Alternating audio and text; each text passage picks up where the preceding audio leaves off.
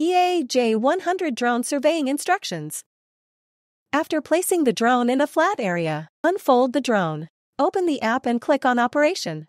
Click the sidebar on the right to create a new plot. Enter the plot information as per the actual situation.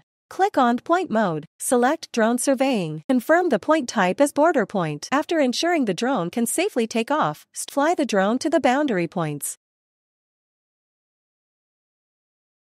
During the flight, constantly observe the surroundings and FPV screen. When reaching a boundary point, adjust the FPV camera downward.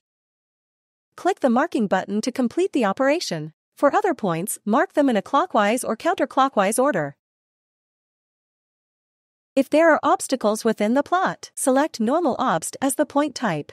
Follow the prompts to add obstacles accordingly. Click Add Obst 1 to begin adding obstacles.